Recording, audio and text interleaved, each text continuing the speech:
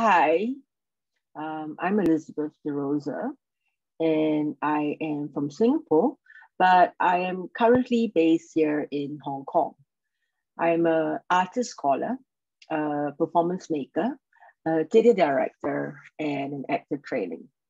So, one of the reasons why I believe in theatre and why I do theatre is because I believe that working in theatre, that theatre itself is a very powerful tool.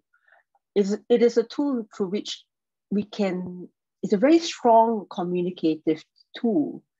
It is a way where you can actually touch someone, not just cognitively, but emotionally as well as spiritually, I guess.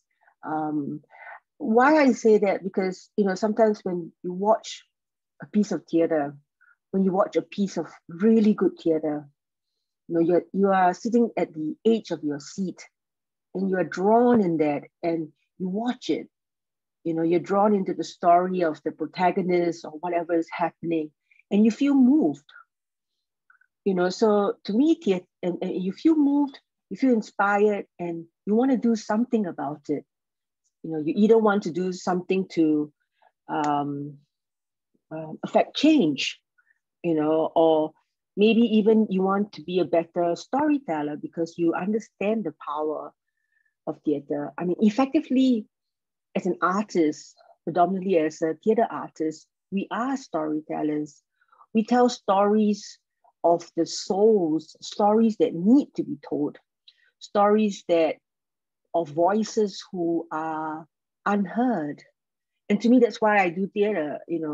I work in theater because it is important for me to tell these stories, stories that no one have heard, voices who have been repressed, and voices that need to be heard. And so, in a nutshell, to me, essentially, that's why I got into theater.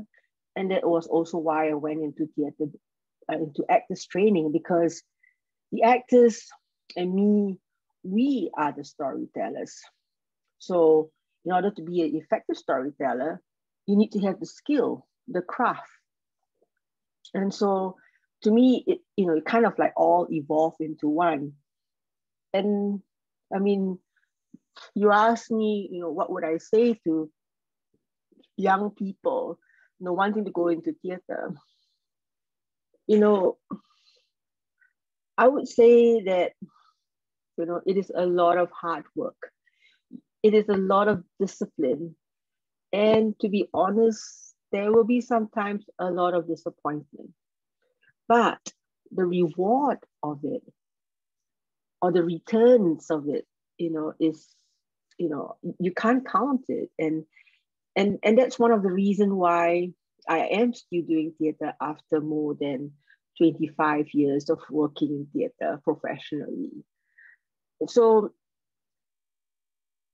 what is it important for me as a woman working in theater is that I get to tell stories, you know, with with a group of women, because even though we live in the 21st century, there are still a lot of repression, and women, when a group of women come together, and there's a special connection, and there's a special drive, because we know that it is not just because of vanity that we are working together, but we come with a strong desire, with a strong need to tell a story.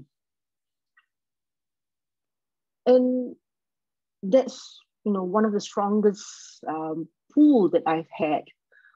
Predominantly, I think one of the experience of organizing the online Magdalena Festival, where a group of us got together, 6 women from different countries.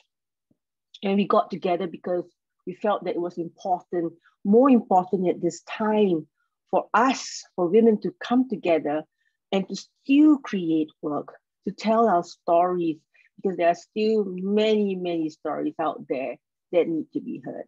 And to me, that is why I feel that theater will always go on. in whatever form it will be, theater will live on. So my last words is to say, keep on doing. Just keep at it. Keep at it. Thank you.